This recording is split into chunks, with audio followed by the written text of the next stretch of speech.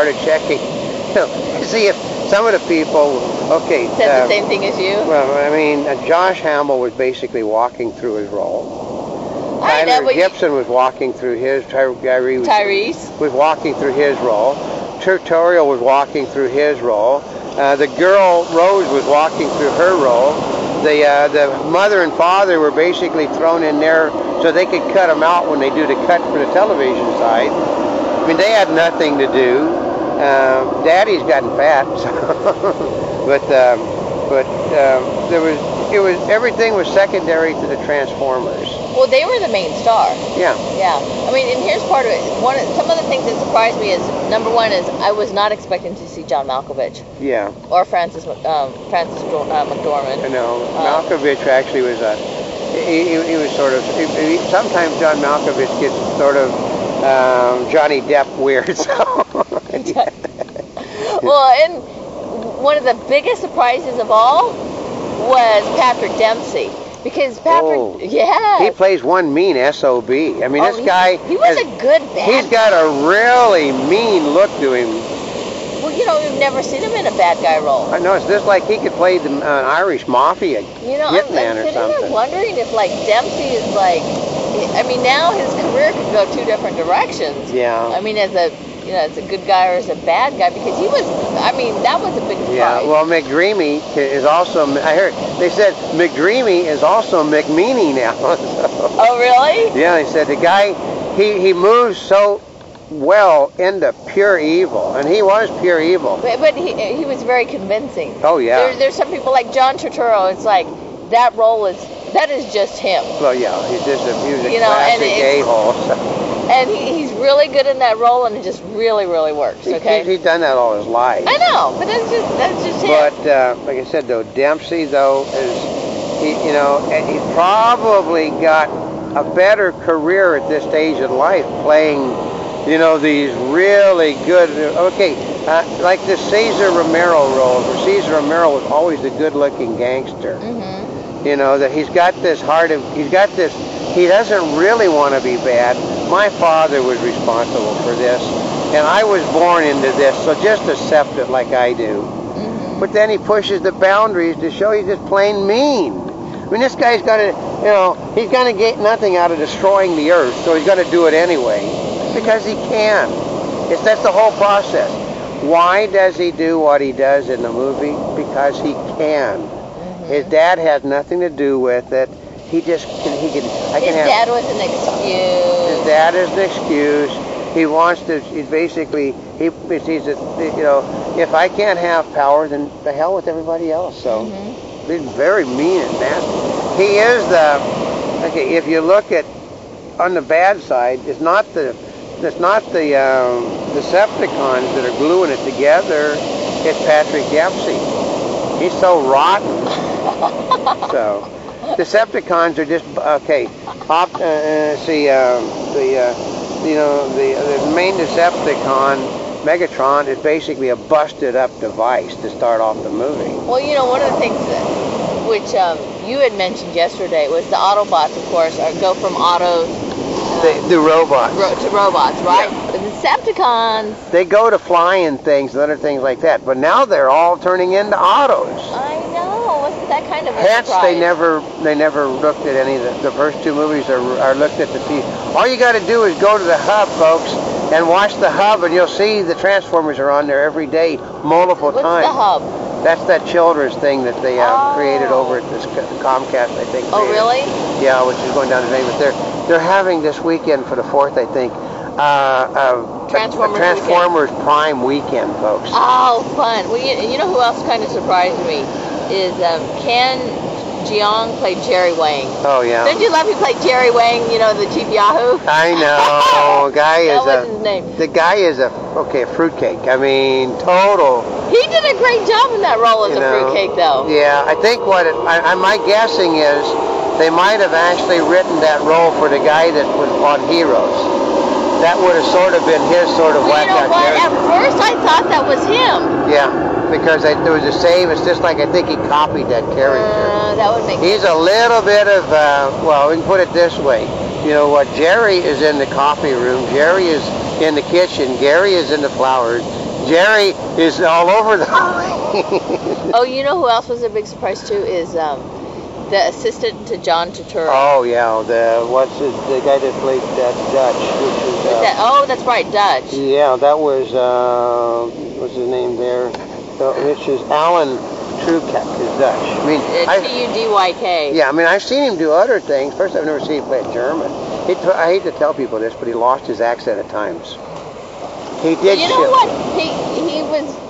It was really kind of funny to see how his character developed. Oh, he looked like he. Okay, we'll put it this way. He tended to play like he was a gay fashion designer to start with. He did when he started, and then you will be totally surprised. Oh yeah, I mean it is a total change of character. He's anything but a little mouse. So I think we got a boat sinking out there on us. Are you serious? I don't know if you can. Probably can't see with this one. The front, you know, the bow of the boat is going underwater as they're sailing. So, but he's basically I think it's a change of pace from the characters he generally plays in movies and TV stuff too. So. Well, he was really good. I would actually like to see him in another role. Well, no, I'd like to see Patrick Dempsey be a bad guy again because he was so good at it. Yeah. So, but it's just there was a. I mean, okay, here it is. They whacked out this movie so bad in the end. How do you know that? I mean, how could there be a 4?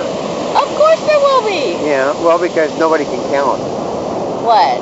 Well, nobody involved can count. Such as we have 6 Ospreys taking off and 12 Ospreys are shot down. Well, you know, you only saw the 6 that had taken off. There were other ones that you just didn't see. I know. I still can't. Okay, I'm going to explain it in a simple method. These people were all educated under the Democratic Party's method of education, and they couldn't, you know, if they don't take their shoes off, they can't count beyond 10. Yeah, but see, you think about what's seen on the camera. I always think about what, you know, okay. They don't show everything on the camera. I grew up in a world where what it was called everything within the scene was what was important. So I actually watch what's going on. I also am a trained editor, folks. I may not edit as sharply as I should on our stuff because I do the cut and slash because I also was trained in the broadcast industry too. Well, also like Rosie, okay, who plays Carly. Oh God, Victoria's Secret Mom. Okay, I think she wore white through the entire movie. Oh yeah, basically. Right? Okay. Just watch carefully. There are certain times that the top she was wearing originally in the scene vanished, and she was wearing, like a T-shirt in the rest of the scene. Well, you know, because we were sitting there talking about it, it's like, because it always looked clean, right? Yeah. And if you were going through all those action sequences, you're going to get some dirt on you somewhere along the line. And watch her heels miraculously change from heels to flats to heels to flats. So. But that's why they had script supervisors. Yeah, somebody. And then, okay, here's the part of the movie. Every single reviewer that I've read said the same thing. What's that? At the end of the movie, there was this out of focus sequence when the projector obviously went out of focus for a second. No, somebody didn't cut that piece of the film out. Somebody somebody slipped up and let a piece of film stay in that was out of focus. It should never have been done. Well, because did they put this out on film? I would think it's all digital anyway. Well, yeah, but it's all digital, but they should have clipped it. It was a simple cut. You just go in and whack it. I mean, I'm guilty, but I also actually, if it's important, I look at it. I mean, this morning I was editing a project, and I'm looking, the sound isn't on the first, I have no music at the beginning. Well, I actually caught that real quick. But all of the people that were doing it, nobody caught the fact that there was an out-of-focus piece at the end of the movie. Okay, so for your final review. No, I mean. Or actually, this doesn't have to be final. But what do you think? Recommend? Don't recommend? No, I mean, if you want something that is pure entertainment and pure action, it's probably the best 3D you're going to see until the next best 3D comes along. What's the best 3D movie I've seen? It's the best what? Yeah. It is flat out the best 3D movie that has been made to this point, period. Right, because the other movies did not have as much 3D in it. I mean, this is one of those movies. This is a 3D movie. You really need to see it in the theater in 3D. This is going to suck on television, folks. I mean, it is. Well, they'll have a 2D version. Nope, it will suck in 3D on it is not going to look the same. I mean, this is not designed for setting. Okay, where we were at, they had 2 big theaters and 4 small theaters. It was playing in the 2 big theaters in 3D. Well, if you're a stickler for following the plot, oh God, okay, the plot then sucks. You will be disappointed. Yeah, and they didn't pay any attention to the script anyway. I mean, it changes. I mean, we're talking, the thing changes direction so many times. Basically, we had a climax, an anticlimax, an anticlimax, an anticlimax. And at the end of the movie, watch the end. Oh, this is our. If you have, you'll have the review up tonight. But most half at least. If you watch the movie, the end could have been done at least, in my opinion, 1 hour earlier in the film. It seemed like it was ending before. Oh yeah.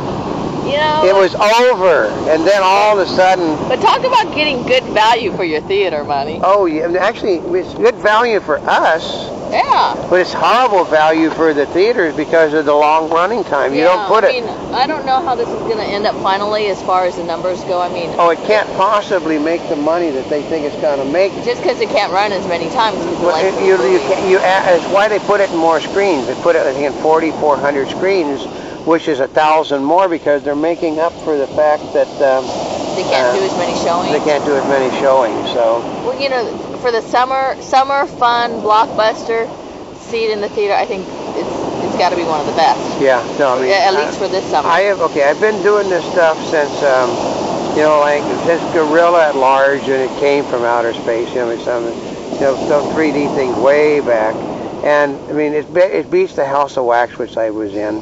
It is the best 3D movie that I have seen in my 64 years in the business. Wow. But the trick is, the best, but that is unless I did it, then mine would be superior because I know what I'm doing and they don't. Do you know, do I look like I'm a smart ass? Uh-huh. No, I just, but he also does know. No, because the difference between me and them is, I've actually worked in 3D. I know the problems that you have. Can't say that. If you've worked in it, you know what you have to do. What happens is that the people that are doing 3D, it's one in and one out, because most of these people won't ever do 3D again because it's a pain in the ass to do it.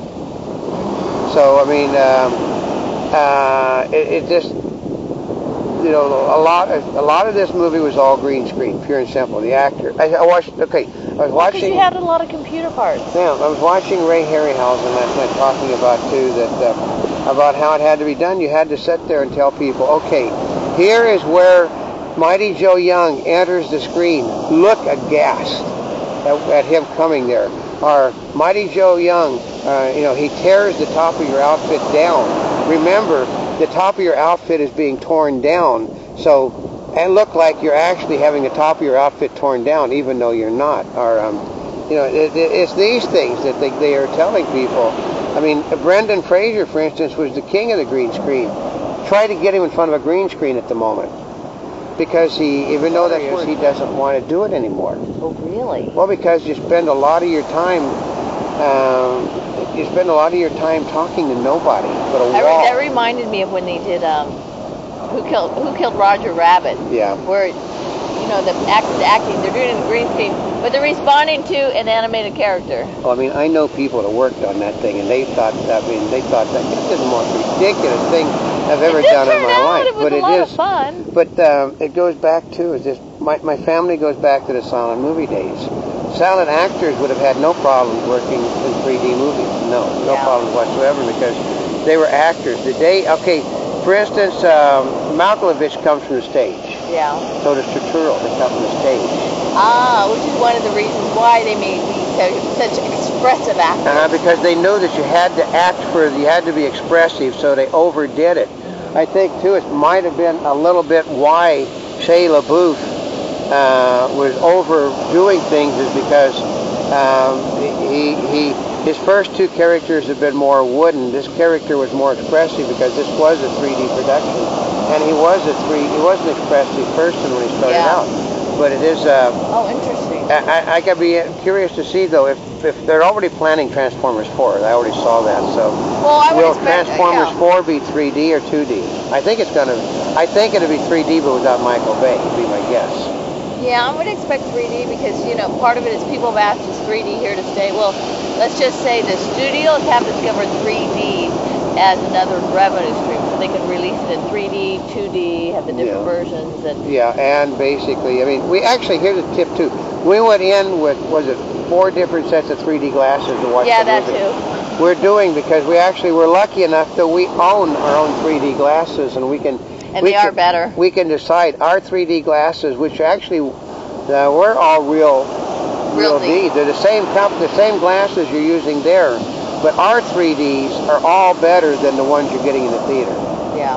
And our, you know, and I think our Gooner are the best ones that we have. So. Yeah. So. Yeah, the Gooners did show the best.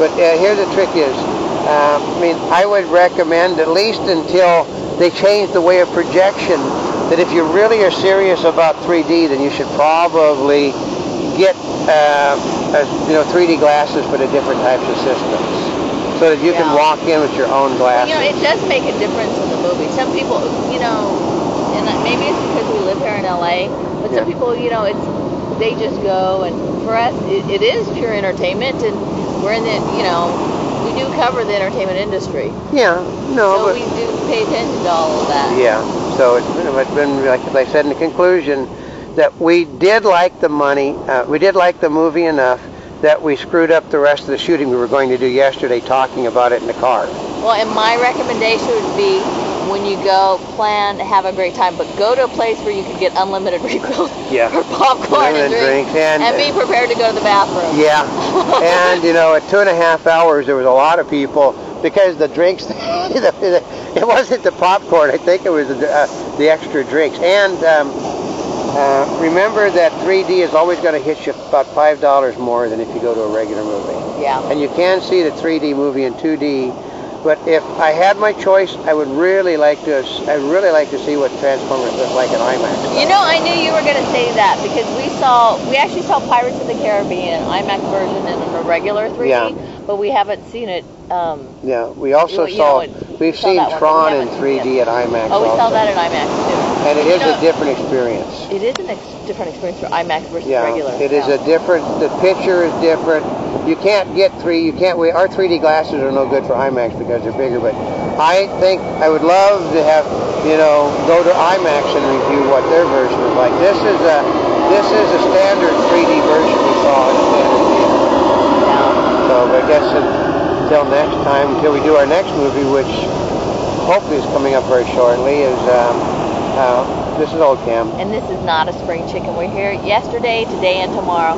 Wherever you're following us, subscribe to us. Follow our daily newscast in 3D, as well as our RSS feed. Follow us on Facebook and Twitter, and thank you once again for over 40 million links on the internet.